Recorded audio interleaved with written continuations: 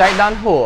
Ronaldo វ័យ 35 ឆ្នាំ រកបាន 35 គ្រាប់ នៅ 30 ប្រកួត សរុបនារដូវកាលនេះ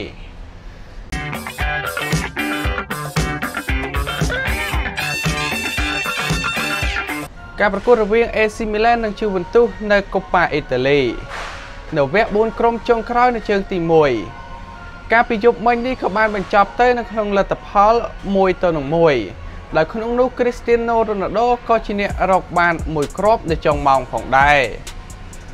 ជាគ្រាប់បាល់ជាប់គ្នា 8 ប្រកួតសម្រាប់តារាឆ្នើមសញ្ជាតិប៉ូទុយហ្គាល់រូបនេះពលគឺតាំងពីបើកទំព័រឆ្នាំ 2020 មកនេះរូបគេហាក់ឡើងកោតខ្លាំងត្បិតបើអាយុកាន់តែចំណាស់រហូតដល់ 35 ឆ្នាំហើយក្តី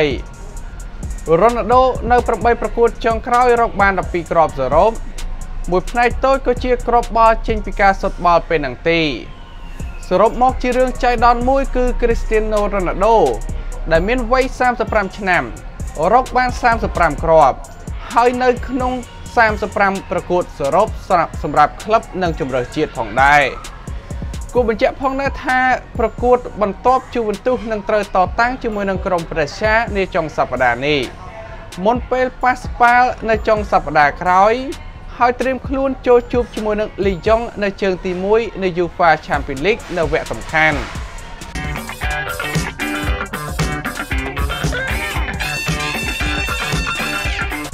Marchisio ថានៅក្នុងចំណោមកីឡាករពាក់អាវលេខ 10 នៅ Juventus ទាំងអស់មានតែម្នាក់នេះទេដែលលេចធ្លោជាងគេអតីតជើងចាស់លោក Marchisio ជឿជាក់ថាកីឡាករ Paulo Dybala គឺជាកីឡាករឆ្នើមម្នាក់ដែលបានពាក់អាវលេខ 10 នៅក្នុងក្រុម Juventus គូបញ្ជាក់ផងដែរថាអតីតតារាឆ្នើមរូបនេះនឹងមានតារាឆ្នើមជាច្រើនទៀតគឺសុទ្ធសឹងតែពាក់អាវលេខ 10 នៅក្នុងប្រវត្តិសាស្ត្រ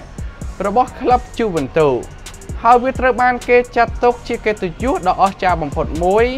ចំពោះកីឡាករណាដែលអាចមានឱកាសនៅក្នុងការពាក់អាវលេខនេះជាស្ដែង Dybala គឺស្ទើរតែបាត់បង់អាវលេងនេះហើយនៅក្នុងអំឡុងរដូវក្តៅមុននៅពេលដែលរូបគេខិតចិត្តនៅក្នុងការចាក់ចេញពីកាឡាដ្ឋានរបស់ Juventus ដោយទាំងក្រុម Manchester United និងក្រុម Tottenham Hotspur គឺសុទ្ធសឹងតែចាប់អារម្មណ៍ទៅលើរូបគេហើយយ៉ាងណាមិញគឺលោកដែលជាអតីតជើងចាស់របស់ក្រុមជម្រើសជាតិអាហ្សង់ទីនក៏បានបង្ហាញការចាប់អារម្មណ៍យ៉ាងខ្លាំងចំពោះទម្រង់លេងរបស់ Dybala នៅក្នុងក្រុម Juventus ដែលអាចបំពេញតួនាទីបានយ៉ាងល្អនៅក្នុងតំណែងអាវលេខ 10 នេះលើពីនេះទៅទៀតលោកបានថ្លែងប្រាប់សារព័ត៌មានថា Dybala គឺស្ថិតនៅក្នុងចំណោមកីឡាករកំពូលទាំង 5 របស់ Juventus ដែលពាក់អាវលេខ 10 ខ្ញុំមានការចាប់អារម្មណ៍យ៉ាងខ្លាំងចំពោះការរីកចម្រើនរបស់កីឡាករ Bentancur ហើយខ្ញុំរីករាយជាមួយនឹងការវិលត្រឡប់របស់ Dybala ផងដែរគាត់កំពុងតែបង្ហាញថាគាត់គឺពិតជាជើងឯក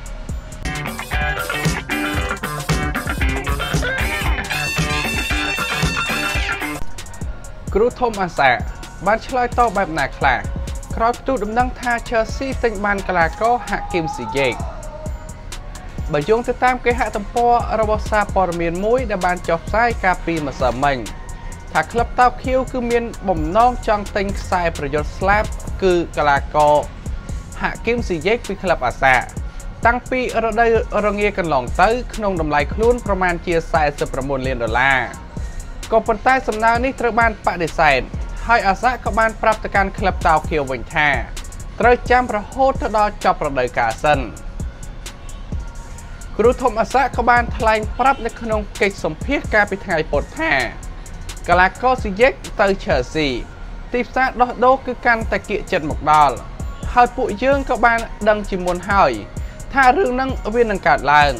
ពួកយើងសប្បាយចិត្តដែលគាត់អាចចំណាយពេលជាមួយនឹងពួកយើងរហូតទៅដល់ចប់រដូវកាលហើយបើយោងតាមលោកតឹងហេងក៏បានប្រាប់ទៅកាន់សារព័ត៌មាន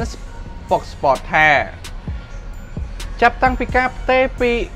ក្លឹប FC Twente មកកាន់ទឹកដីរបស់អាហ្សាកាលពីឆ្នាំ 2016 មកខ្សែប្រយុទ្ធស្លាប់ស្ដាំសញ្ជាតិម៉ារ៉ុករកបាន 48 គ្រាប់ដោយការបំប៉ោងសំណាញ់ទីនិងបញ្ជូនបាល់ឲ្យមិត្តរួមក្រុមសុទ្ធបាន 82 លើកនៅក្នុងចំណោម 159 ប្រកួត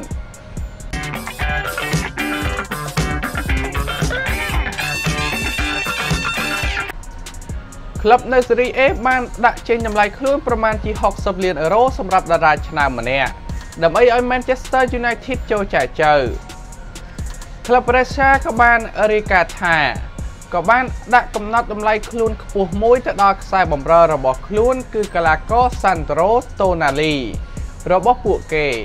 ខណៈដែលកីឡាករវ័យក្មេងរូបនេះកំពុងតែទាក់ទាញចំណាប់អារម្មណ៍យ៉ាងខ្លាំងបំផុតមួយនៅក្នុងពិភពបាល់ទាត់តំបន់អឺរ៉ុបហើយយ៉ាងណាមិញនាពេលថ្មីនេះគឺមានសេចក្តីរាយការណ៍មួយថាក្លឹប Manchester United ក៏បានចូលរួមនៅក្នុងការប្រកួតប្រជែងដើម្បីចុះហត្ថលេខាទៅលើកីឡាកររូបនេះខណៈដែលក្រុម Juventus និង Inter Milan ក៏កំពុងតែបង្ហាញចំណាប់អារម្មណ៍ខ្លាំងផងដែរប៉ុន្តែទោះបីជាយ៉ាងណាយោងទៅតាមសារព័ត៌មានរបស់អ៊ីតាលីឥឡូវនេះក៏បានឲ្យដឹងថាក្រុម Brescia ក៏បានកំណត់តម្លៃខ្លួនចន្លោះពី55ទៅ60លានអឺរ៉ូសម្រាប់ការចាក់ចេញរបស់តារាឆ្នើមរបស់ពួកគេនារដូវក្តៅឆ្នាំ2020ខាងមុខនេះមិនតែប៉ុណ្ណោះរបាយការណ៍ដដែលក៏បានអះអាងបញ្ជាក់បន្ថែមទៀតថាក្លឹប Brescia គឺបានបញ្ជូនដំណឹងទៅកាន់ភាគីខាងក្លឹបអ៊ីតាលីទាំងពីររួចហើយផងដែរអំពីការវាយតម្លៃទៅលើកីឡាកររបស់ខ្លួនរូបនេះ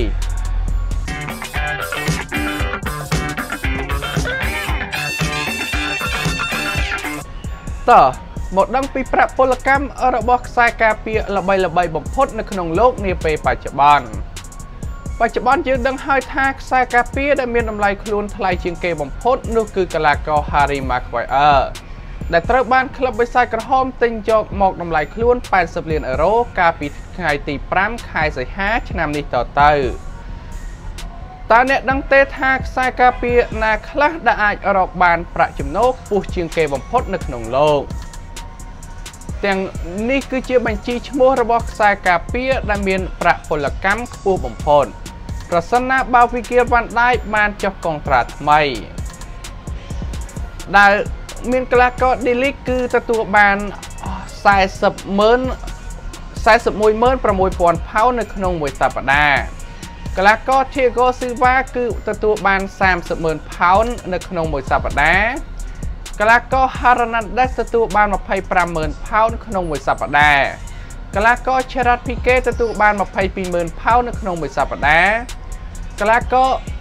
Marchisio ទទួលបាន 21,600 ផោននៅក្នុងមួយសប្តាហ៍កីឡាករ MTT ទទួលបាន 21,000 ផោនក្នុងមួយសប្តាហ៍កីឡាករ Virgil van Dijk ទទួលបាន 20,000 ផោននៅក្នុងមួយសប្តាហ៍កីឡាករ Sergio Ramos ទទួលបាន 20,000 ផោនក្នុងមួយសប្តាហ៍កីឡាករ Marcelo ទទួលបាន 20,000 ផោនក្នុងមួយសប្តាហ៍និងកីឡាករ Harry Maguire ទទួលបាន 19,000 ផោននៅក្នុងមួយសប្តាហ៍នោះ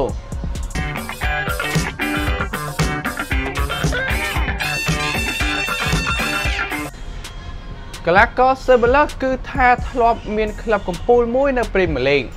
មុនសម្រេចចិត្តមកចូលរួមជាមួយនឹងក្រុម Arsenal ដែលនេះ Ceballos បានជឿជាក់ថា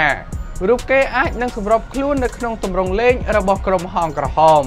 ប្រសិនណាបើរូបគេជ្រើសរើសចូលរួមជាមួយនឹង Liverpool ជំនួស Arsenal ខ្សែបម្រើសញ្ជាតិអេស្ប៉ាញរូបនេះបានផ្ទេរពីក្លឹប Real Madrid មកកាន់ក្រុមកំភ្លើងធំនៅក្នុងកិច្ចសន្យាខ្ចីជើងមួយរដូវកាលកាលពីខែកក្កដាកន្លងទៅបន្ទាប់ពីបោះបង់ឱកាសនៅក្នុងការចូលរួមរបស់ក្រុមលោក Jurgen Klopp Ceballos គឺបានយល់ថារបៀបលេងរបស់គេមិនត្រូវជាមួយនឹងការលេងរបស់ Liverpool នោះទេហើយទទួលបានការអញ្ជើញរបស់លោក Unai Emery មកកាន់ទឹកដី Emirates ជំនួសវិញ Ceballos បានថ្លែងប្រាប់សារព័ត៌មាន Marca ថាខ្ញុំមានមោទនភាពដែលមានក្លឹបដូចជា Liverpool ចង់បានខ្ញុំប៉ុន្តែខ្ញុំជ្រើសរើស Arsenal ដោយសារតែលោក Unai Emery ហើយរបៀបដែលគាត់នៅជាមួយខ្ញុំលោក Jurgen Klopp គឺជាគ្រូបង្វឹកដ៏អស្ចារ្យប៉ុន្តែបើយើងក្រឡេកទៅមើលពីរបៀបលេងនៅក្រុមនីមួយៗបច្ចុប្បន្ននេះគឺរបៀបនៃការលេងសម្រាប់កីឡាករដូចជាខ្ញុំមិនស័ក្តិសមទៅនឹងក្រុមដូចជា Liverpool នោះទេ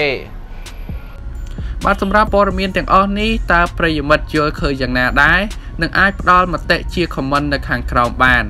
ក៏សូមជួយចុច like subscribe និងដាក់សញ្ញារូបកណ្ដឹងដើម្បីទទួលបានព័ត៌មានកីឡាថ្មីៗជាប្រចាំថ្ងៃពី Channel Server ទាំងអស់គ្នាបាទសូមអរគុណសូមគោរពលាជួបគ្នានៅវីដេអូក្រោយ